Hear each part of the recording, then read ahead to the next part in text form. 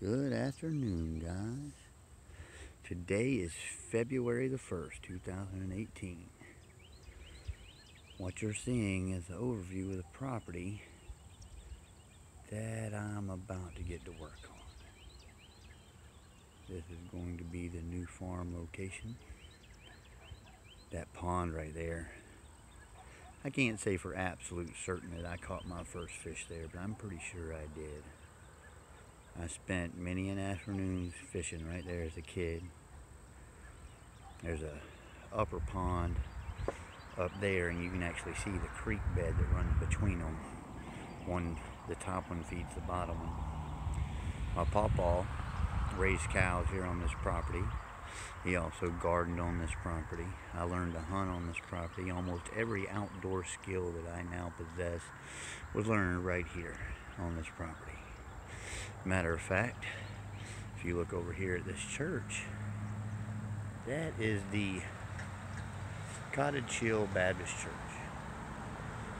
I actually preached my very first sermon ever right there in that church when I was about 8 years old. The topic of the sermon was why the blood of Jesus is precious. I can tell you that I can't recollect why I understood that then, but apparently I did enough to speak about it in front of an entire congregation. Well, guys, there you go. That is a bird's eye view of a flippin' mess. I mean, it's a mess. But I have a very solid plan, and I intend to take you guys along for the ride as we do it.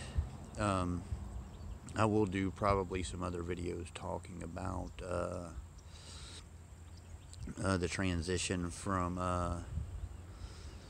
Freeport to here, and maybe do a video tour on that, and then I'll do a couple of more video updates from Freeport over the next little while.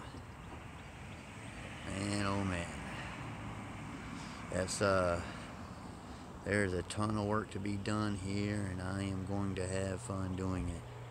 See that spot right there, the spot where everything is growing greener and thicker than everywhere else, even on the outside there. That's where the goats and chickens were before I actually moved them from here to Freeport. But yeah, it's gonna take a lot of work to get this back in order. A lot. I will be looking for help, guys. If you're interested in putting in something and making something beautiful, let me know. Alright, guys, thanks for watching. It is going to be a very exciting time as things develop here.